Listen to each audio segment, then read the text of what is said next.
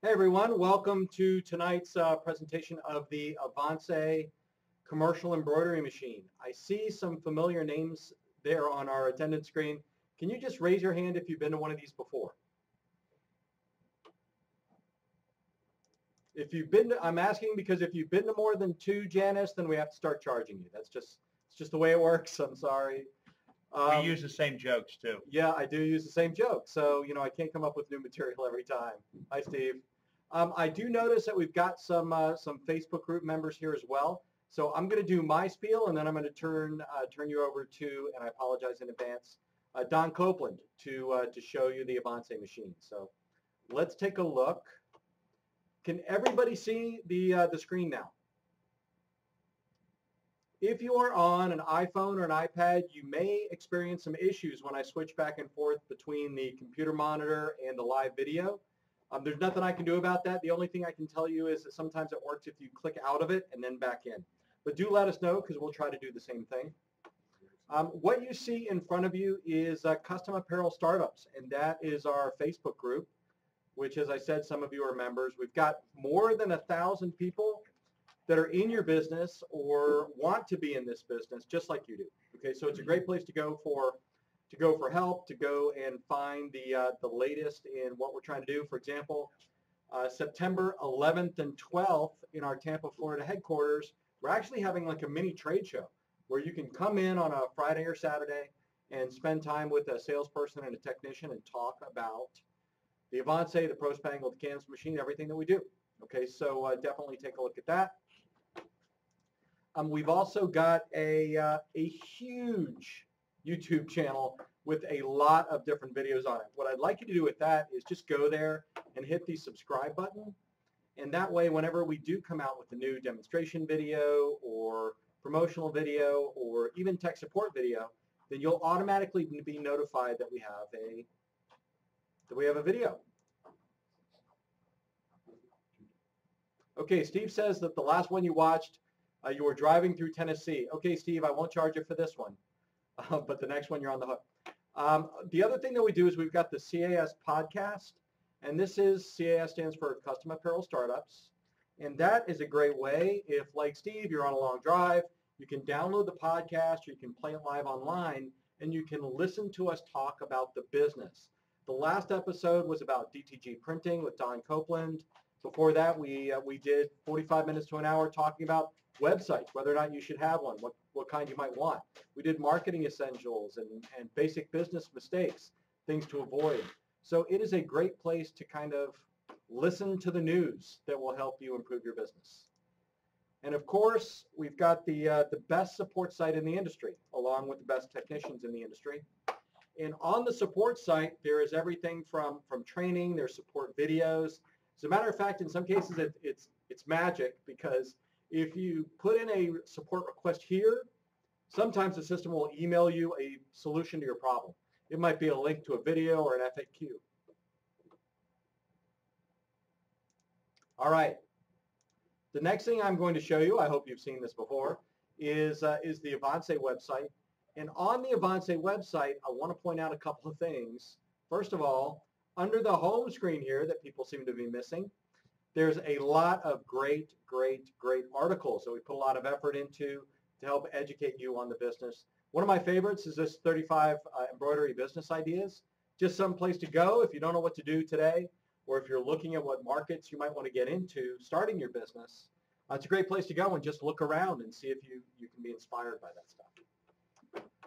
And that is it for me. So now I am going to turn it over to the effervescent Don Copeland. Don? I'm not sure if effervescent is a compliment, but we'll look it up. Hey, welcome. As Mark probably said tonight, thank you all for taking time out of your schedule. Sometimes, some of you all it's evening, some of you all it's still late afternoon. We appreciate you all being here.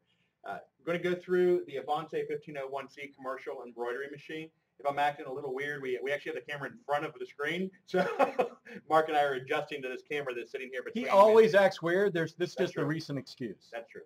I did take my meds beforehand, so we're good. Okay. All right. So this is the Avance 1501C commercial embroidery machine. And I want to move actually, when we slide this out of the way so you can kind of see it a little bit better right now. Yep. So what does it mean? Number one, it's 15 needle, 15. 01 means single head.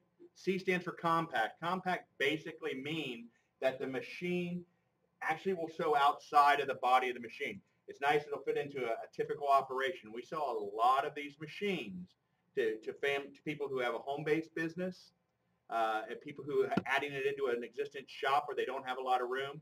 The machine is, and I'm going to have Mark tip a little bit, it is on a stand. If you look down here near the bottom, the stand itself, oh boy, I'm getting seasick. Can you see the casters?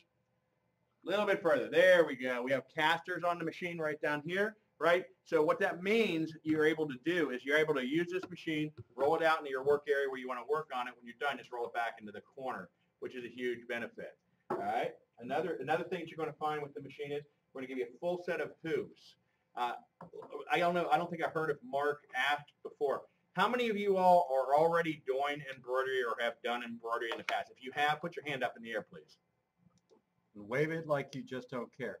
Okay, if you have no video, hang on for a second. I'm going to click away and click back. As I said in the beginning, and somebody asked if they missed anything, not really, just my important parts. I'm going to click here and click back, and we'll see if we can't get the video to turn on. In particular, if you're on an iPhone or an iPad, you may have some issues with us when we switch back and forth. You can try to exit and then click back. All right. Are you all seeing us now?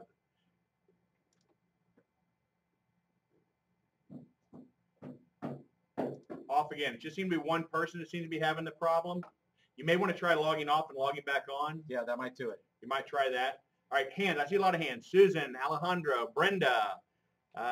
Brenda's name's familiar. I think Brenda just bought a machine from me. Oh, there are quite a few of them. Yeah. Looks like there's about 30 of you all online right now, and it looks like about 20% or so of you have done embroidery. So I'm going to kind of address this more to those of you who haven't done embroidery.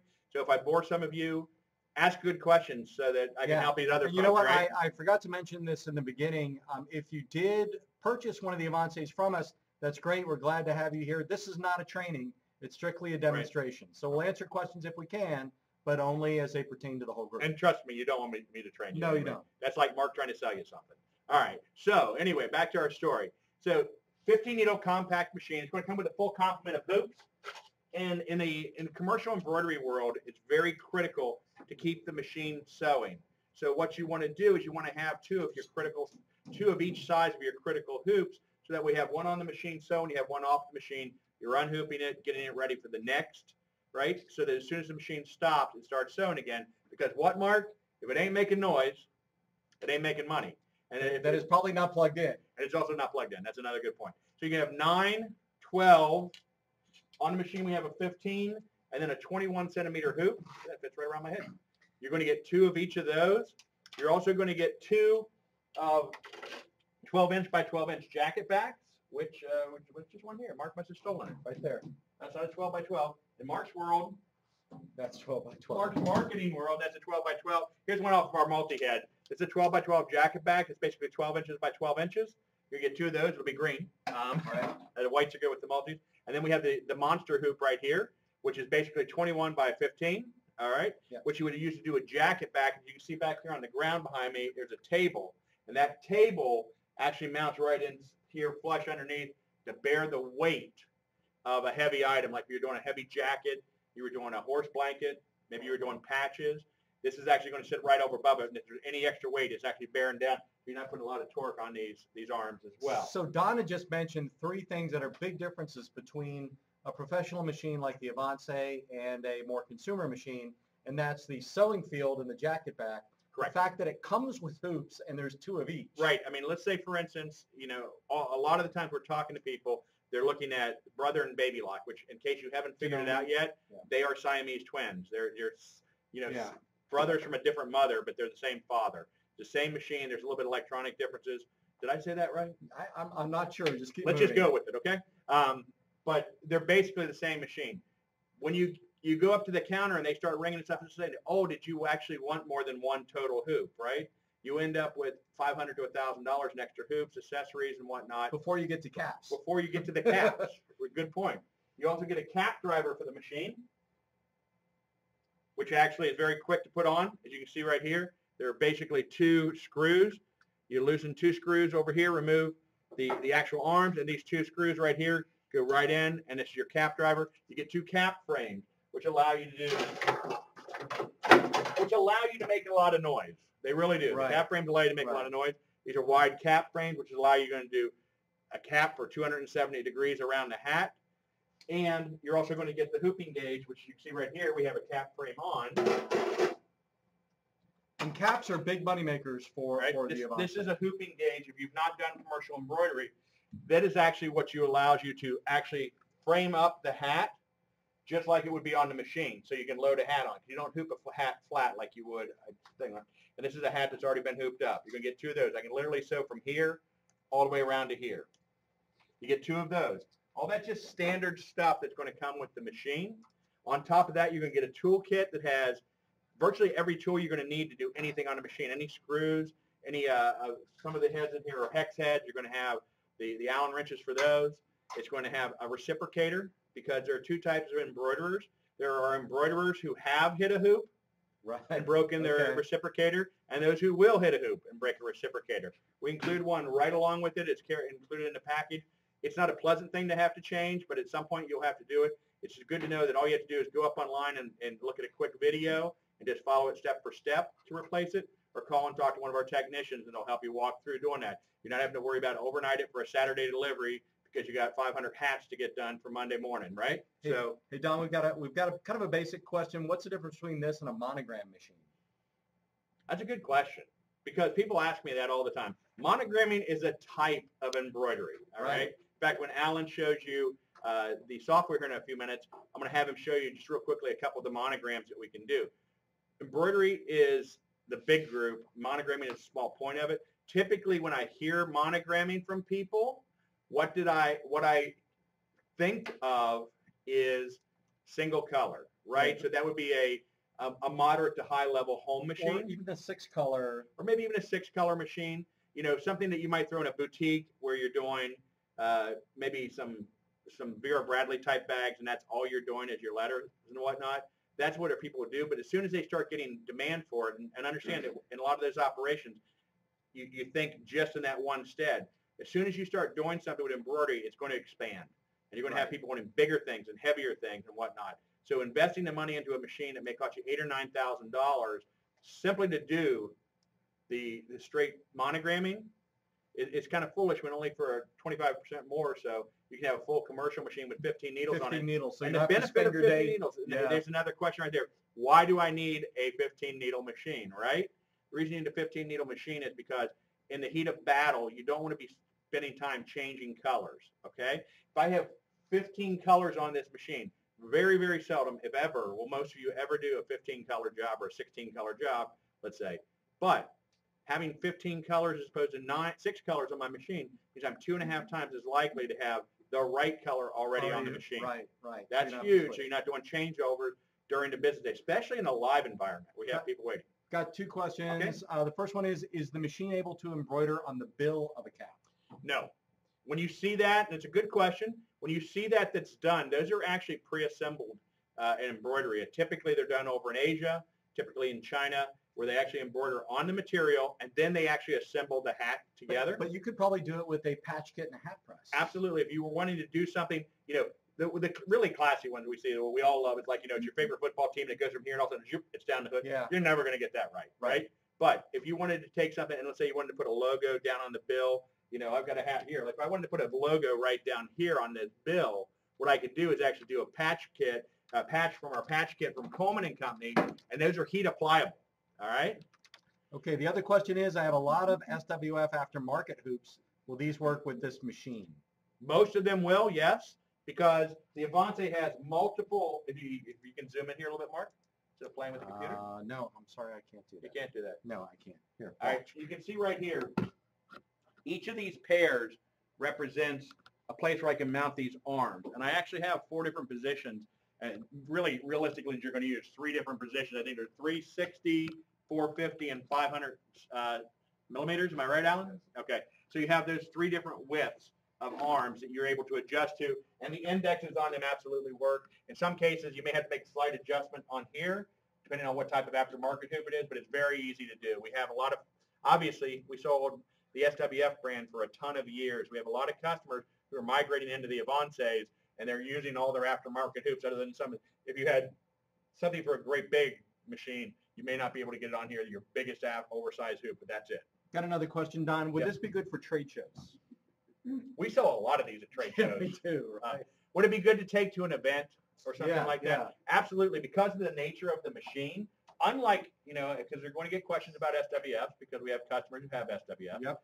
Unlike the SWF, where actually the brain was a separate entity, right?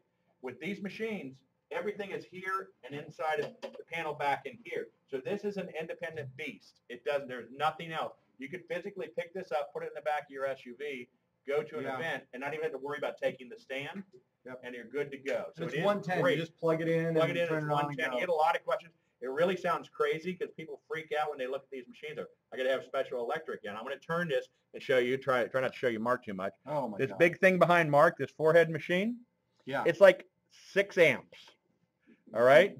It's like a 6 amps machine, and that you can literally, if you did, that's 220.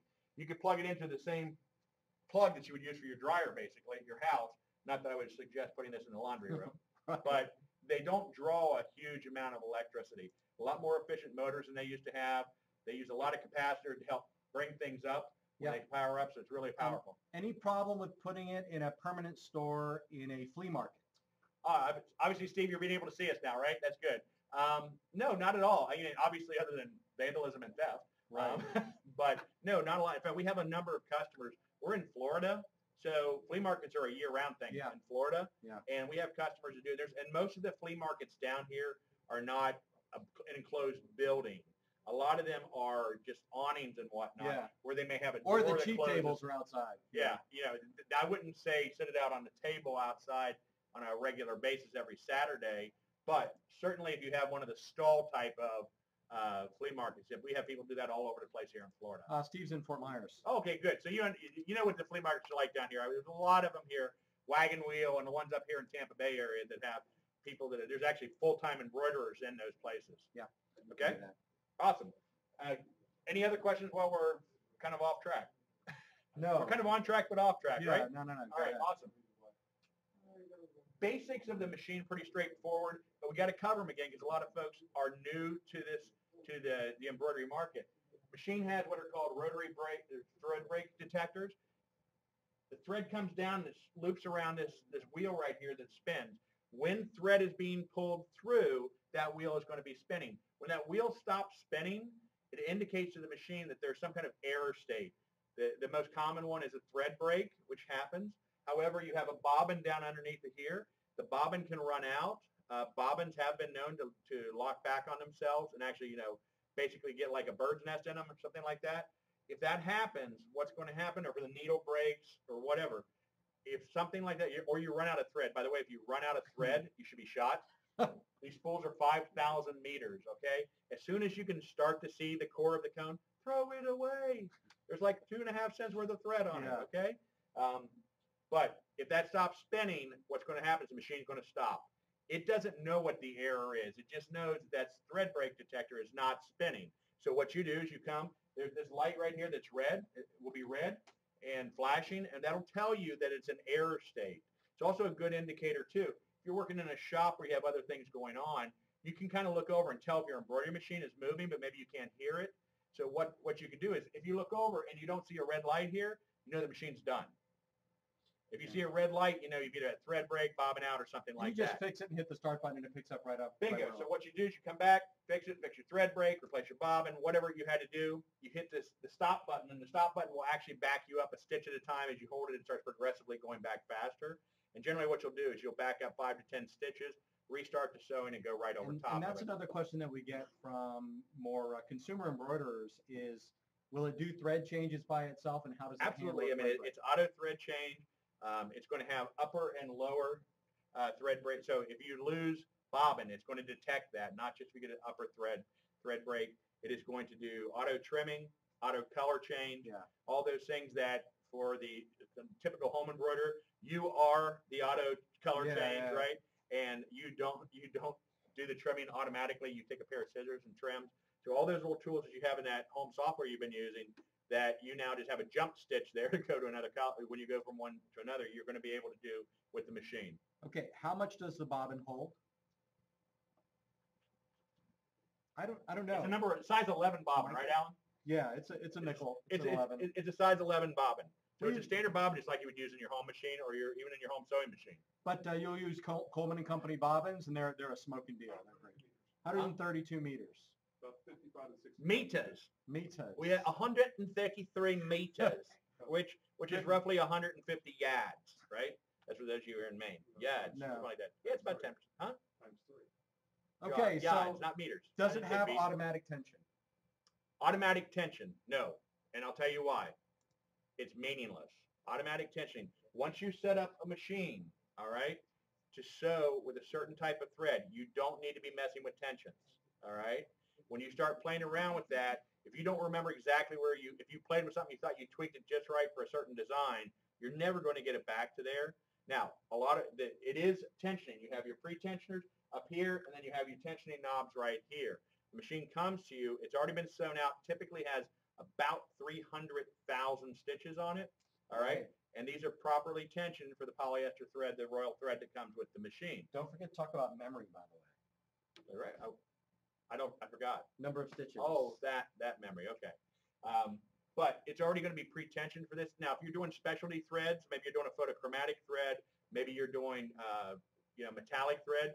A lot of folks will dedicate a needle 15, let's say, or needle 14 and 15 to specialty threads and retension for that. But you don't want to be changing tensions all the time unless you're continually changing thread types.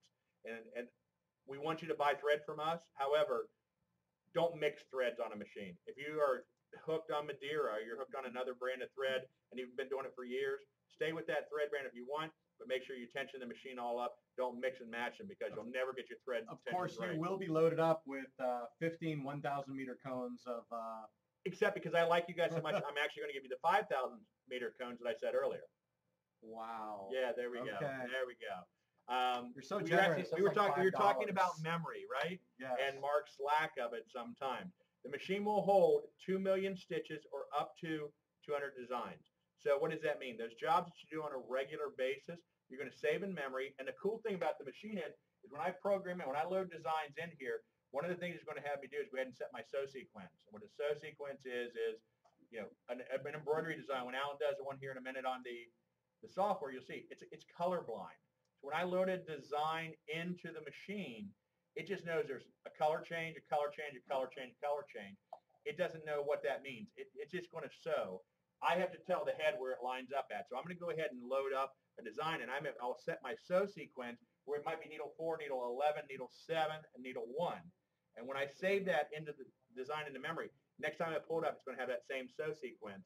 So if you have a pretty standard set of threads that you keep on the majority of the machine, all those designs, you won't even have to worry about changing. Yeah, you just load it up and next do time that. you pull it back up. Next year, the school wants another set of jerseys, and you just pull up the design and go. You're right. We are talking. Somebody asked a question here. We are talking a lot about loading designs into the machine. How do you do it? There's 2 ways to do it. There's a USB thumb drive. There's also the ability to hook the machine up via Ethernet. So there's 2 different ways to send your designs over to the machine. Floppy drives are dead. Hate to break that to some of y'all have had machines for a year. Floppy drives are dead. And one of these little thumb drives that you get now, 4 gig, I challenge you to fill it. You never will. Never will Not fill with it. The designs are petite. Do we have any? Oh, looks like we have a question. Is it wireless? It is not a wireless, Barb. I don't question that you probably could set up a wireless if you wanted to, but certainly the USB is. We call that a sneaker network. You put it on your thumb drive and you put on your sneakers and walk over, but it is not a wireless internally. But I don't see any reason why you wouldn't be able to set up a wireless connection to it from on your network. They're not big files you're sending, but not a big, because you still got to come over to the machine and load up the design and do not what. But it can connect via Ethernet. So if you have a wireless connection, you can put into an Ethernet connector. You can do it wireless. Okay. Other questions? Cool. All right. So one of the things what we've done here is we actually going to load up. We had a lot of questions about puff. I'm going to show you a hat here that we did. Yeah, I don't need your phone, Alan. I need your 3D embroidery. 3D embroidery. Get a lot of questions about it. We're actually just going to do it on some flat material here. But this is what we're talking about, 3D embroidery. If you can see that, right? That's got some dimension to it, some depth to this. And what you do is you actually, this is a design, this actually comes from a font package that Coleman and Company sells. It's called Puffy Fonts. And what it has is it's going to show a white base, and then we're going to lay down the puff material, which is this. And I think Coleman sells it. I'm looking over at it. I think it's in 13 or 14 different colors, this material. And you can play with it. You can put 2 layers on it if you want. And you basically are going to lay this down. We're going to sew through it. This is a kind of a foam type material. Once we're done, we would take this. If you're a screen printer, you throw this in your belt dryer. Boom. And it's going to tighten it right up. If you're just working from home or you don't have a screen printing dryer, take a heat gun or a blow dryer just to tighten everything up. And you try to use a thread, poly backing. It's similar to the color of the thread you're going to be sewing. That way, if there are any gaps, it's not as noticeable. So we've loaded up the design. Alan is actually, I think you've already traced it, right? We've loaded up. So now this is the hard part. This is the part that the salesman's qualified to do. Okay, close your eyes because I'm going to move this closer so you can take a look at what this thing looks like sewing out.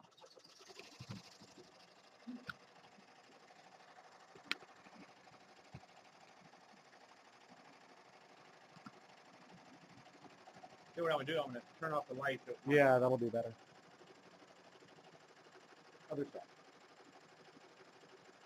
There you go. Now you can see it's open. We're actually sewing down the red. So it's done an outline, a running stitch outline of the letter C. It's going to come back here. It's actually do a satin stitch all the way around.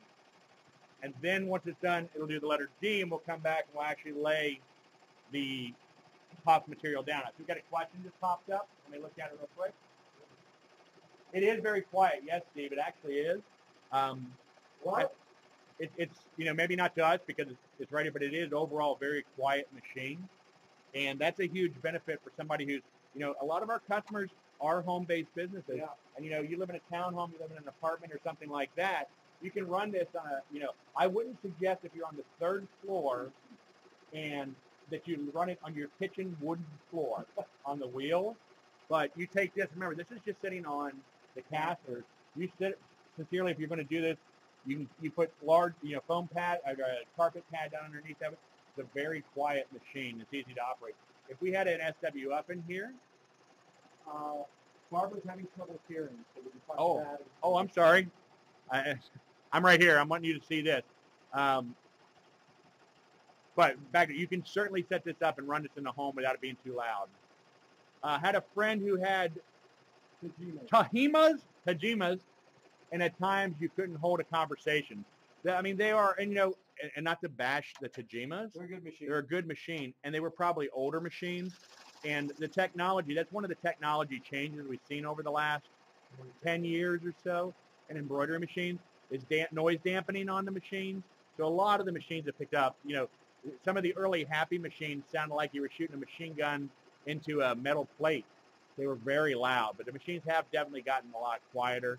And, they may have been running a 4-head or so as well. Another thing is comparing this to a home machine, right? As you can see, even when I hold it, it gets a little quieter. The heavier machine and mass absorbs vibration. Sound is vibration. So the machine is going to be quieter than a home machine that might only weigh 70 pounds, all right? We're getting close here. Any other questions while we're letting the machine sew through this? By the way, we're sewing this at 800 stitches per minute, which is about typical of what you would sew a flat, like on a golf shirt or something like that. If we were doing this on a hat, we'd probably be running around closer to 700. But the machine sews it pretty good about, say, 75% of potential of the full speed of the machine. I keep forgetting the camera's out there. I'm trying not to stand in front of it. I'm trying to stay out of the way. That's me. I see me. That's all me. There. Here. Is that better? There we go. You guys can't see how I'm leaning across to talk to you while we're doing this. I see another question.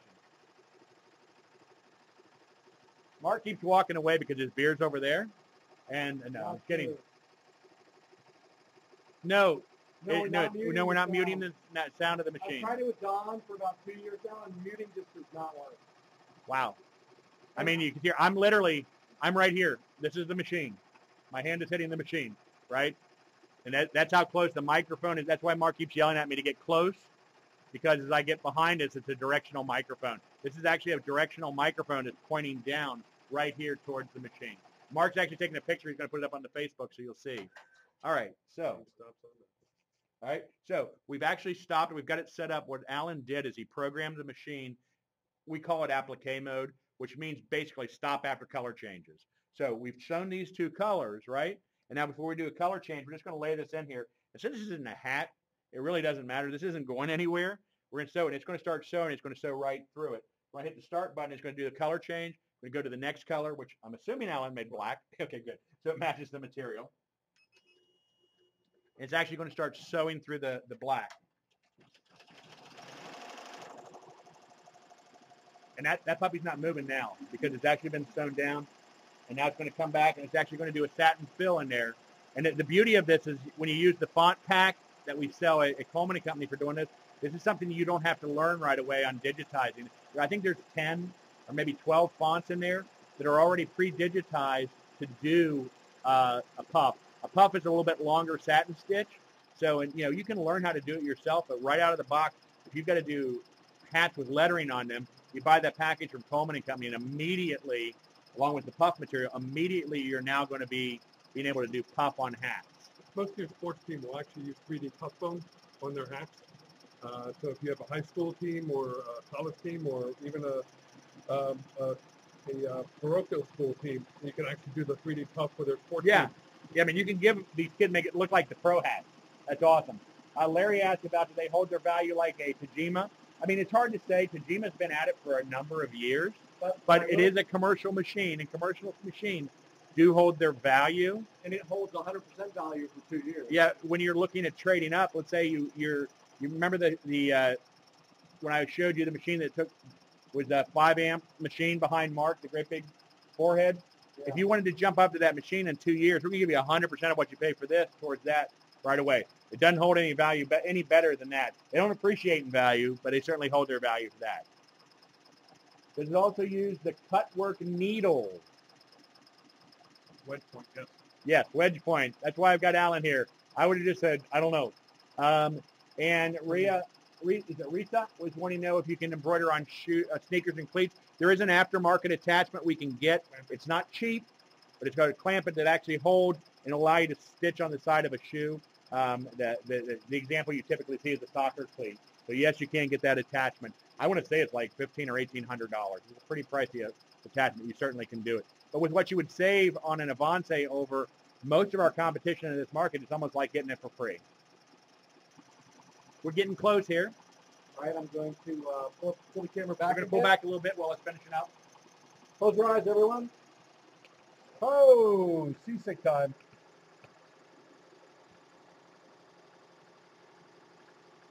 That's better. All right. As you hear, if you guys are hearing a machine sew, it sounds like it's sewing at different speeds because it is.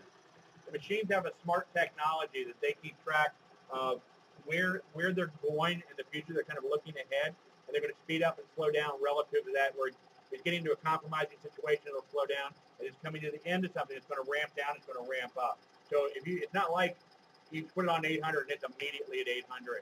It's going to go through that design. It's going to speed up to the full 800 where it can. It's going to slow down where it needs to slow down so you don't get thread breaks or needle breaks. Got a question about, 2 questions about maintenance. Are there service technicians if maintenance is needed? Yes. We have techs that cover the entire country.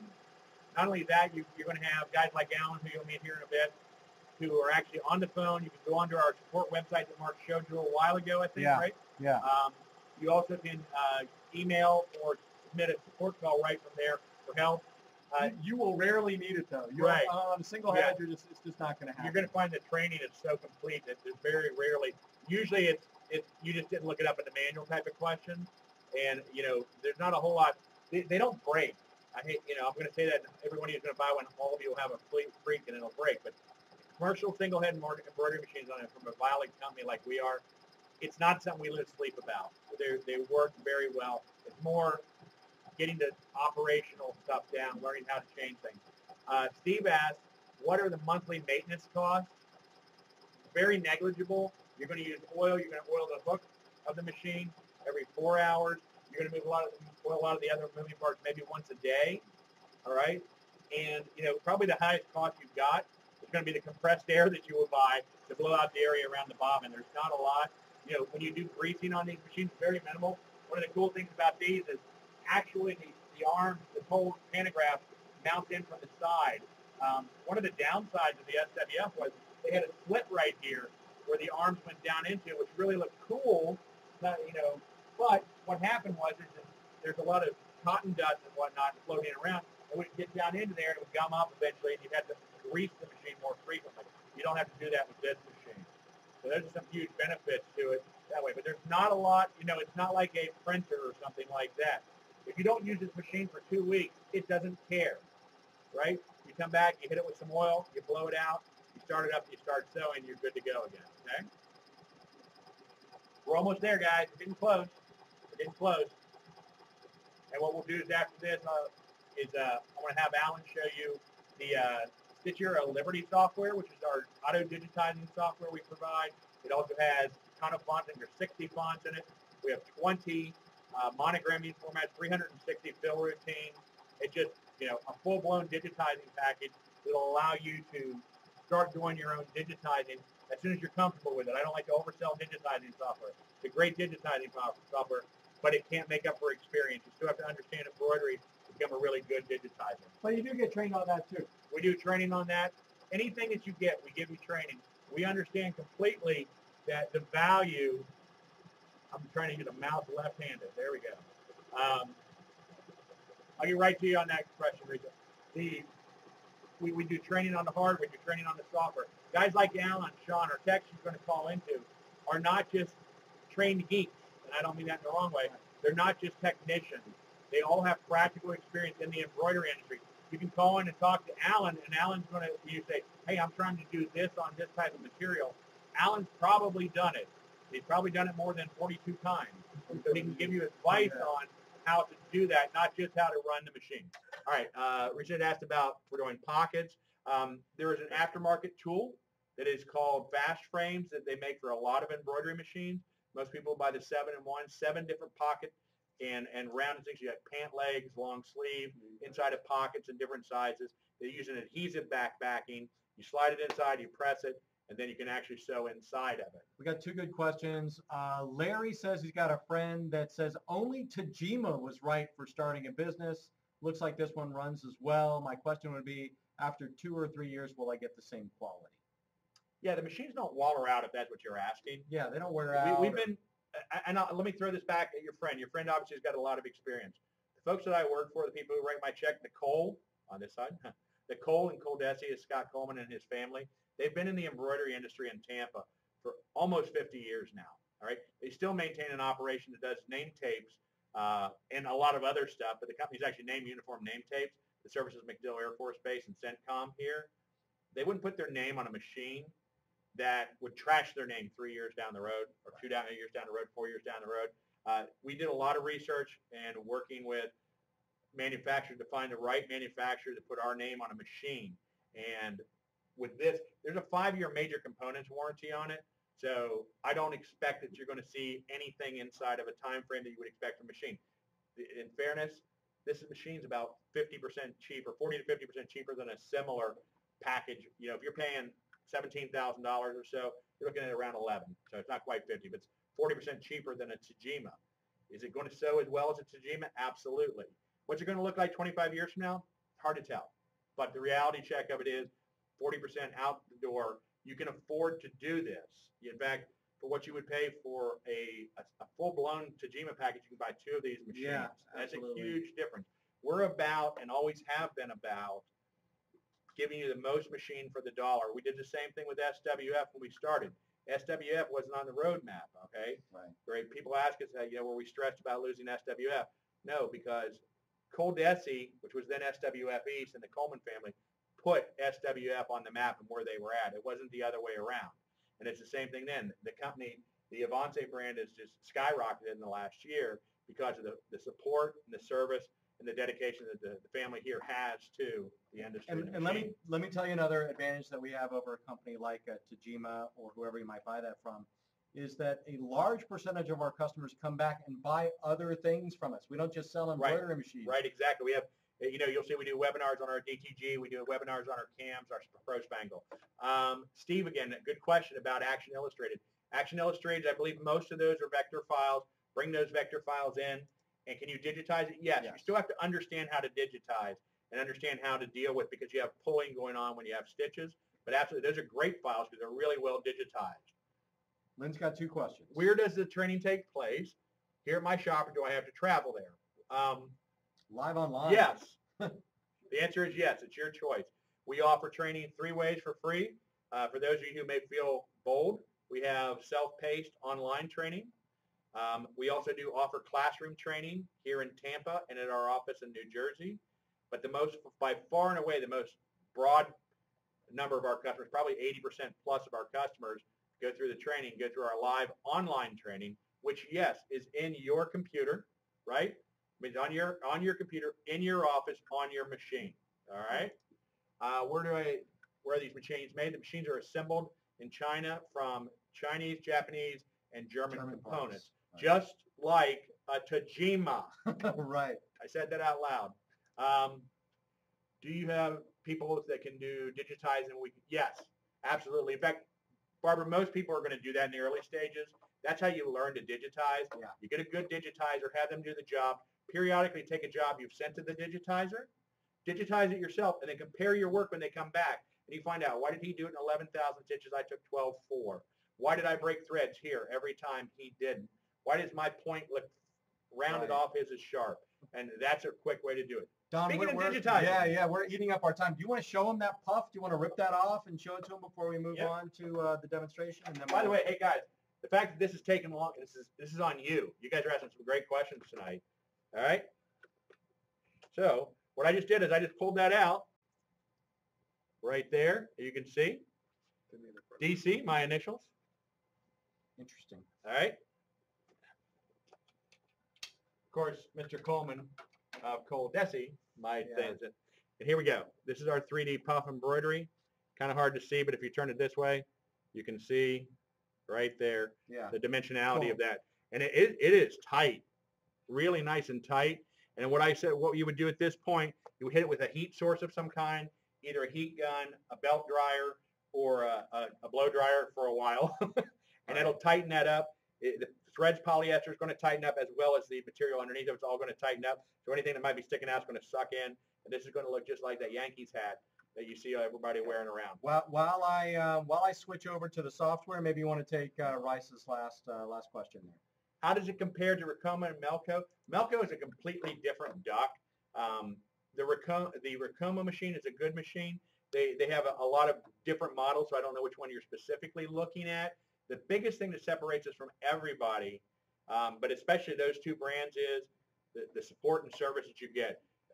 Melco is infamous for using a very limited number of real people that work for the company. They're always sending their customers out to train people, right?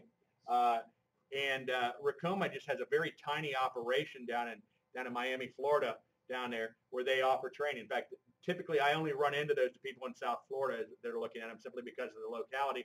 And I actually had a customer who bought one, didn't listen to me about it, had never done embroidery before, and was regretting life. She did it. She saved herself about $1,500. She's already had the machine for 2 months and has not made any money with it yet, because their training is not full and complete. It's very basic, glued together type of training that they do on the web. And she hasn't been able to get in and get into a class. All right. So are you guys seeing the screen right now with the software? It's hard to tell because he closed it. You did slow switch over. Okay, great. So I'm going to have Alan go through real quick. This is our Stitch Era Liberty software. This is the package that your salesperson, when you talk to them, should be making every effort to convince you to use, because it is, for a relatively small investment of $800, a great tool to allow you to address things. So Alan, let's obviously there's a lot of questions I think folks have had about auto digitizing. You want to go ahead and show us a little bit of auto digitizing? Sure. Gas is without gas, a car becomes a great paperweight in the driveway or the garage. And without great comparable software, it makes this machine actually a nice paperweight sitting in your house. So what we're going to show you is the many different myriads in which we can actually create designs, both automatically, manually, for your embroidery machine. Now, there's going to be 3 different types of digitizers out there. One that does monogramming primarily, one that does actually lettering for clip art images and maybe a corporate logo, and then some that will actually do more ornate designing And we'll do all three right here today. So I'm going to cover the first thing is monogramming. For those that are doing monogramming, you see monogrammings on the collar of a turtleneck for the sports teams, maybe on a cufflink, or maybe on a bag, or even a small purse. In the embroidery software, Stitch Air Liberty, we do have a monogramming package that comes with it. And the way it works is when you click on it, you first got to select the template in which you want to use. Now here we have some single font styles right here, font styles with some different motifs here. You got a crest here with the monogram inside. Different crest there. You have decorative script type monograms. Then you go down to the 2-letter styles, and you have the same combination of motif, crest, and 2 letters. Then you go to the 3 letters. Now the ones that are locked are not free. They actually come and are purchasable, and usually they're actually discounted with quantity. And you can see there's some here, but you really don't have to use them. I'm going to show you some nice techniques that you can utilize. Click on that for just a second and make sure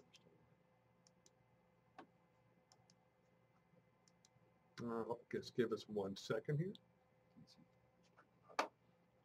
We hid part of the the software for the webinar. We're hoping you guys are all still there. There it is. We do have some questions. That's what we wanted to see. Yes. Okay. Yes, yes. Is the software included with the price? It is very close to that at the $11,000 price, Larry. It would be typically with the package we're running right now. We are recording this video, so if you're listening to this, a year from now, too bad on the pricing. Basically, you're typically looking at about $11,300 with the digitizing software plus whatever your shipping charges are, which for most of the continental United States are between about $420 and $550. Okay, so what I'm going to do is I'm going to do a quick monogram. We'll do a 2-letter monogram. I'll choose the crest. And then we want to put our characters in here. Since it's a 2-letter monogram, we'll just put Coldesi in there, CD. And then once we hit enter, boom, the design comes right in just like that. We do have a full 3D mode, so we can see what it looks like. And we have full control over the style of stitches that we're using. You can see that this crest section has a satin stitch and the fill inside is a cross stitch pattern. And then we can actually have a 3D puff foam here. We can actually just do a satin stitch. If I click on the object, okay, we can actually change different aspects about it by going to Object Manager. And you can see it's a cross stitch pattern. Now I could change that cross stitch pattern to anything I want. I'm going to change it to a pattern fill. And boom, now we have a pattern stitch design. We can even change the color of that. Let's make it a teal let's make it a teal color. So I'm going to click on the area pattern and I'll change it to the teal color. We could change the direction of stitches that the direction that the stitches go to get a different fill. We could also change the different fill pattern. Let me just go back into Object Manager here. And I'll go to the pattern stitch. And the object inspector, we can see right now we're on the default style. You do get, how many pattern fills do you get with this software? I believe it's 360. 360 pattern fills. We have math patterns. Where different types of fill here. We have creative patterns. You see the locks on them. Those are actually additional fills that you can buy. And you see some of them are actually fills that actually have a satin stitch on top of them. I forget where those are. They actually, so you have a fill pattern in the back and a satin stitch on top you of have it. Manual, it's more of like a needle out type pattern fill. And then you have combined patterns where it takes a motif image and actually embeds it into the fill pattern, which is really nice. Like there you go. If I want to choose something like PTX 0081. My favorite. I love old PTX 0081. And you'll see what that does. You see now we have a nice pattern fill. We can actually change the other parts of this design. We can click on we'll click on the Object Manager again, and we'll go to the section C. And let's see this one here, and it's a comp stitch, right? There it is. And I'm going to change the color to maroon. And we got to choose all 3 things here. So I'll hold my shift key down, and then we'll change it to maroon. There you go. And then we'll go to section pack number 4 to select it, and we can make that maroon, and we can actually make it pink. We can, you have full control over the entire design in this monogram. The stitch count actually is 9,364 stitches. When you do shrink the design down, the stitches do decrease with you. Yeah, for those of you all who aren't familiar with embroidery, there's 2 types of files you basically are to deal with when you deal with a software like this. You're going to have what Alan was just working on would have been what would be called a DSG file, a design file. That's something, that's why you can scale it. When we go to feed it to the machine, the software will actually generate a DST file. So if you got a design you work with for a customer and you digitize a nice logo, you certainly want to make sure you save your DSG file because you may need to put it out for a shirt or a hat, and then they may want it on a jacket back. Yeah. And if you've only got it in a DST file, there's not a whole lot you can do to scale up or scale down a DST file because it doesn't really change the number of stitches. There are some packages out there on the market you can do that'll add and subtract stitches, but they aren't going to allow you to triple the size of a design and give you good results. So what Alan's working with now would be a DSG, and then ultimately when he's done, he'll save that, and then he'll output it. Sorry, I didn't mean to step all right. Sometimes we start showing this stuff, and we assume you guys know all this stuff. So another way we can actually do embellishments is that this software is the only software of its kind that actually has already set motifs. And these motifs are actually decorative patterns that you can add to any kind of tablecloth or maybe a napkin setting. But you can also use these with your monogramming. Okay, as you saw in the monogramming, a lot of the monograms were actually locked off, but they had these decorative motifs that were behind it. See, we have banner fills. I can actually take, let's go ahead and take this guy right over here, drag and drop him in. And boom, it stitches already. So I'm going to rotate this so I have a diamond, and that's just holding my control button. And now what we can do is now we can go back to our monogram. And what I'm going to do is I'm going to do this decorative A here. I'm just going to go ahead and do the letter A for myself. I'm Alan. So boom, there it is. I'm going to bring this right in, shrink it down. I'm going to hold my shift key down, grab any one of these corners, shrink it in.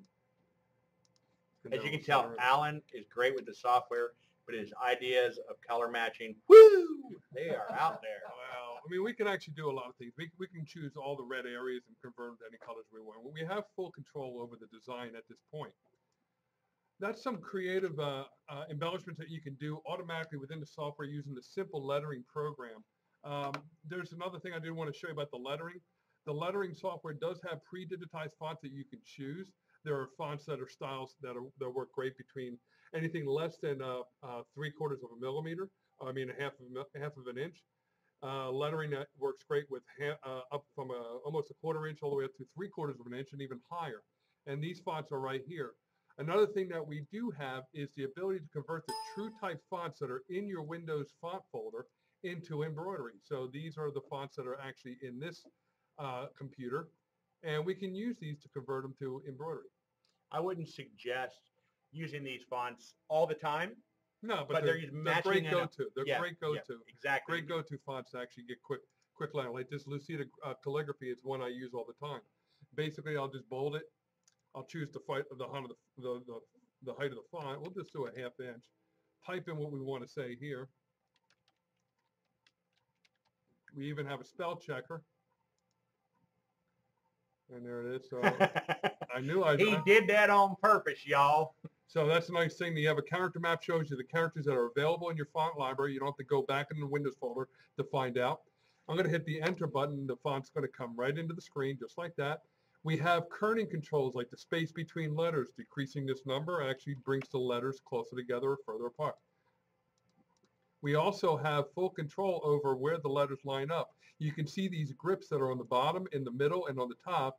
These actually allow me to move that letter closer to any other part of the design that I need to. The one at the middle actually moves it up and down on its plane, and the one on the upper right-hand corner enlarges that letter, so you have full control over your font layout. Why don't we check and see real quick? Do we have any questions here real quick, Alan? Yes, we do. Click this one right there. There we go. Are the lock patterns not included with the purchase of the machine? That's correct. Yeah, you can buy those in packages, Alejandro. Will the machine automatically cut the jump stitches? Yes, if there is a trim there. Now, these jump stitches you see right here, and that's one thing that Alan will show you. In fact, when we come right back, I'll show you why are those jump stitches there and how can you separate them. Is there an installation charge and initial one-side training when it arrives? The machine will come to you already set up. Literally, Alan or one of the other techs has sewn this machine out up to 300,000 stitches. All you have to do when the machine arrives is to build the stand, which we have a video online for, which takes 20 minutes, and you have to raise the thread rack up because it telescopes, and then there's actually thread all the way through the system because the guys sew the machines out, they trim the thread and leave it, you tie off and pull through. Wait, so, and there is a great video on actually unboxing your machine. Oh yeah, we even have, the whole thing is all on video now. Last question. It says the software automatically adjusts the density of stitches after you change the size. Yes, it automatically does that. If I increase the size of this text calligraphy, of course, it's going to add the stitches that I need. It's also going to add a little bit more pull compensation automatically because of the thickness of the font when I bolded it. And when I shrink it down, also the stitches also decrease as well. So Alan, this is torquing me off. I'm looking at this and I see this thing that looks like the L is lassoing the next L. How am I going to take care of that? Well, what I'm going to do is I'm going to click on my text right here. It's selected. And what we have the commands right here where to do the trim at. We can do the trim at letters, and boom, now the trim is already there. We also can set lock stitches at each letter too, which I would recommend. We can also change the different the way that this text is laying out. There's not a image that you cannot go around. If I click on this and I go to arrange, you can see that we could upper arch this. And I'll just grab this corner and boom, we push it up. We actually could squeeze it together. We could change the size of the font.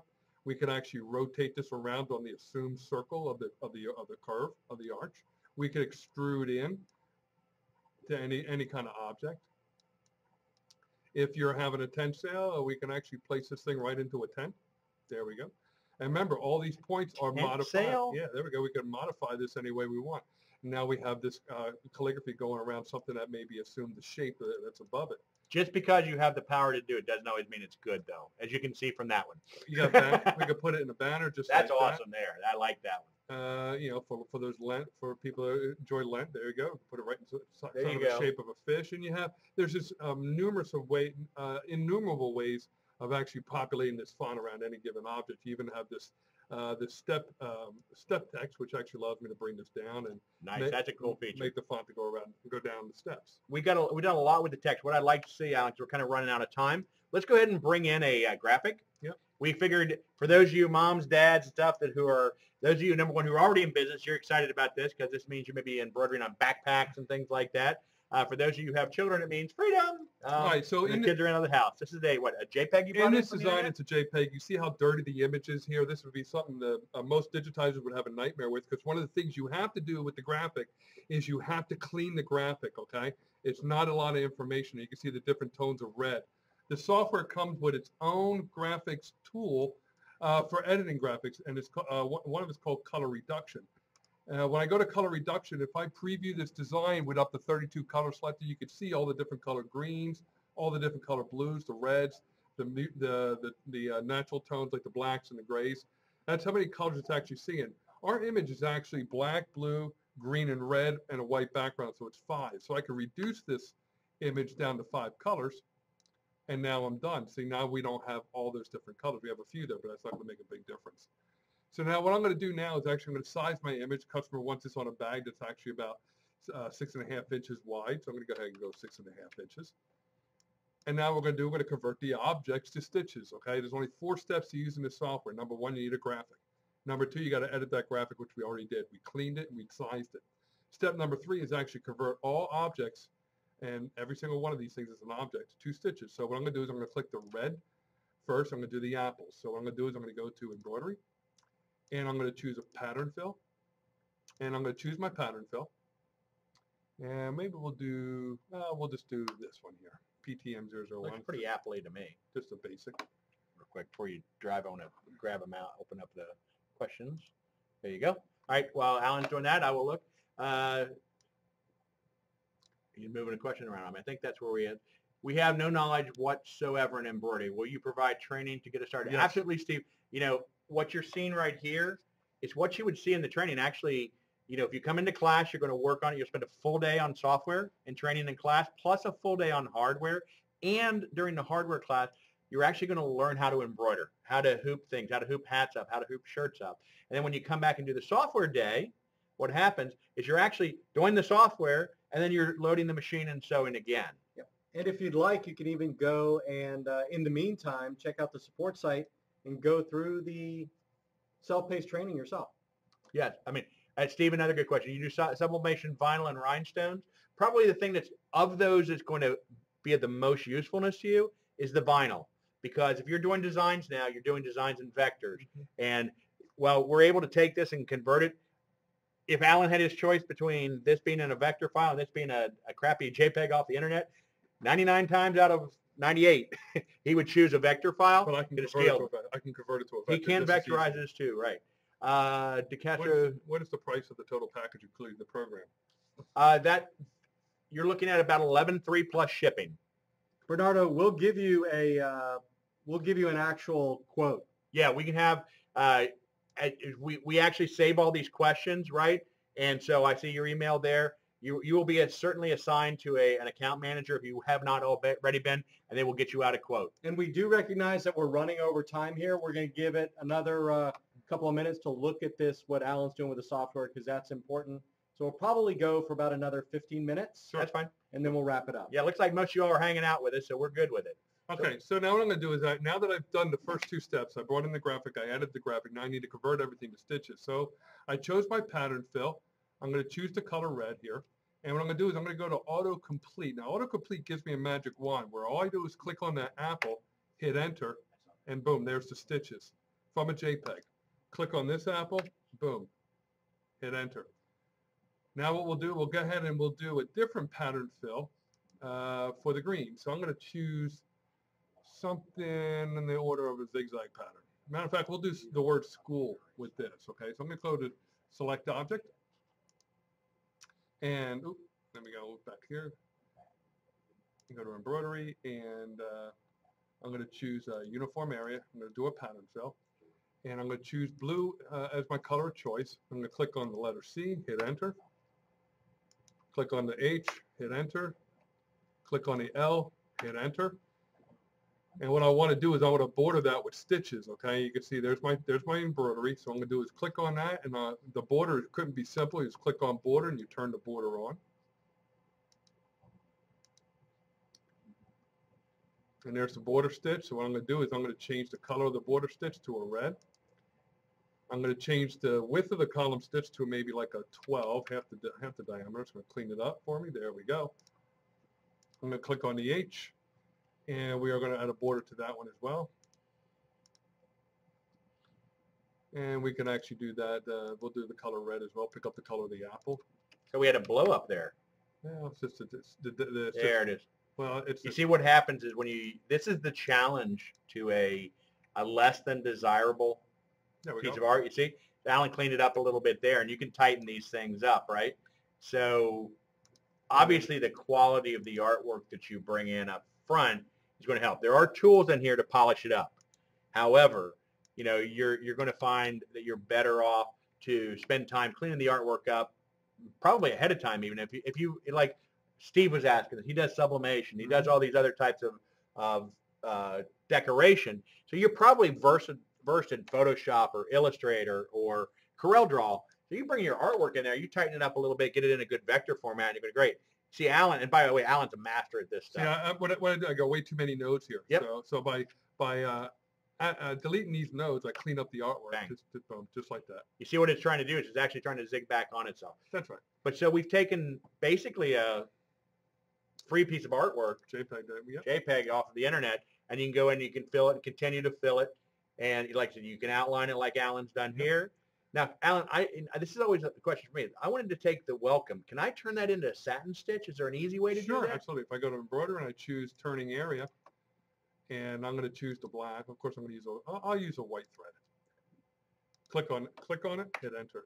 There it is right there. There you go. That's really cool. So you can take these, and now this is. I'm going to multi-select now by just holding the control button and clicking all these text here, and then convert them all at the same time. You missed part of the K. Missed part of that K. Where's the? Yeah, you got, there was a two-piece. It wasn't touching. There you go. Just hit enter. Boom! It converts it all. Perfect, man. Now that's actually looks like a digitized font. That's right. That's powerful. We could do this here and do this here, and we can go back and change those colors just by selecting them. I'll select both of them. Come over here to my object manager, and we will change the color right from here. It's the body, and we're going to change it to a green. Yeah. There you go. Now, keep in mind, it's great that you do this, but you don't have to do this. A lot of beginning embroiderers do start out hiring out their digitizing services. Do you provide a trial version of the software to try? There actually is a base level package called Universal that doesn't have all the power. that you can download a free trial of that. It's like a 48-hour trial, I think it is. Is there help to set up a new business with pricing, vendors, et cetera? Risa, we absolutely will provide you with information on vendors and pricing. We can give you some guidelines, but pricing can be very regional. So part of what that's going to do is it's going to require that you take the time, maybe shop some of your competitors. We can give you some heads up. I'll tell you this up front, because a lot of you all are new to this marketplace. And I will tell you the number one mistake I see people make when they start into this business is they fail to put value on their time. And let me explain to you something. It's one of those self-fulfilling prophecies. When you fail to put value on your time, your customers will soon learn to do the same thing. Right. And that they will start to take advantage of you for not charging enough. You're looking at making a pretty substantial investment, and you're trying to feed your family in a lot of cases with this. Make sure you're charging fairly. I'm not trying to take advantage of people, but profit is not a dirty word, right? And we make money on the machines when we sell them to you. We expect you to make money on the output when you sell it. And Risa, there's also one of the podcasts that we did is us talking for almost an hour about some of the basic mistakes that beginning embroiderers might make in starting and how to avoid them. Cool. There we go. So now one of the other things we have with this software is we have the ability to see what this looks like on a piece of fabric. Bingo. Nice. And what I'll do is I'll go ahead and go to backgrounds. We have the background colors, of course, we have that. But we could also see it on a piece of backing. Now, if your customer lives across the town and they can send you a photograph of their fabric, you can actually save it as a bitmap into the fabrics folder. And when you go to view and simulation, you have a preview, a swatch cutout of what it looks like. You can actually save this as a JPEG, all right, and actually take this JPEG file and send it to your customer and get them to sign off on it. Yes. Right? Which is awesome. Well, that concludes my software demo. I mean, you can see it's very scalable. It does a lot of things. You could even upgrade the software to add rhinestones to it. So if I wanted to bling around this image here, you can actually border it with rhinestones if you wanted to. You do have that scalability for different mixed media approaches. Awesome. And while we're on that, thank you, Alan. Thank you for your time. Alan is incredibly knowledgeable with the software, and trust me, that's about 1/10 of the demo he could give you, which is crazy. It's absolutely true. And it's not saying anything about Alan. It's saying about how powerful the software is. Obviously, it says a lot about his skill set with it. And he brought up a very, very valid question, right? I mentioned about rhinestone, right? One of the things that we've been doing here the last couple of months at Coldesi is we're dialing in to our customers who are are getting into this business. How do I grow my business? And there's a couple of things you can do real quickly right up front. We're doing bundled packages with it. And I'm going to swing you around over here. Hopefully nobody throws up, right? Go ahead. And we're going to have, that was a little question. This is kind of the core of our cut and press system that you can add on. It's a vinyl cutter. You get packages of different types of heat applied vinyl. This is some of the sparkle vinyl, the glitter vinyl. You can do multicolor. This is a job that they did out of 2-color with white and red vinyl. Very, very minimal investment to add onto your system, so you can now pick up decorations for team sports and stuff like that. Secondarily, as Alan was talking about with the software to do the rhinestones, you can actually buy an add-on package to this that allows you to do a what we call a shake and bake or a brush and bake system, where you actually are going to cut out templates to brush rhinestones into and also do those. And it's actually just an add-on package software-wise to the Stitchera Liberty package, and then the templating material that you would then run through this to do as well. So you could be in the custom t-shirt business, in the embroidery business, and in the rhinestone business for we're talking under $15,000. Yeah, 15, probably 16 delivered with everything. And we're talking about a ton of vinyl with that. That's like 50 yards of this vinyl. And the best software on the market. And the best software on the market. And you're doing all these things basically with the same software package. For much less than a Tajima. As you grow it's less than a Tajima, right? Yeah. So that's another aspect of it that you can bring to the table. All right, so let's take about another minute or two. Any questions on stuff we maybe have not covered? I think we've done a pretty good job tonight of covering. I think there have been some great questions, and I think we've answered most of them. There are no hands going up. That's great. How about let's put your hands up if you're ready to buy one. I like that. Because Mark gets paid on people that he thinks he's going to buy. I get paid when you actually buy. All right. I see a I couple see of hands. hands. There we go. We'll be at your house in just a few Lynn minutes. says Lynn. yes. We'll be right Awesome. there. Okay. I've got your address. Great. In all seriousness, guys, we thank you all for taking the time today. Everybody who signed up for the webinar, we will have, your account manager will have this information tomorrow morning. As soon as we close this out, it seems like mine is on the way. Yeah. Tomorrow by midday, you should have some kind of contact, an email or a phone call from your account manager. If you haven't, just call in and say, hey, I watched the webinar last night, had a couple more questions. Most importantly, Visa, MasterCard, American Express, Discover. Yep. But we do take all of those, and we'll be glad to help you out. We appreciate you guys, again, taking the time out of your schedules to be here and to go through this. And hopefully we'll see you at some future webinars. Yep. And if you really try hard, you can join our groupies. But There. certainly get up on the Facebook, the page. There's a lot of folks up there, a lot of information gets shared. Thanks for being Great. here tonight. Thanks, guys. Appreciate Have a y'all. good night.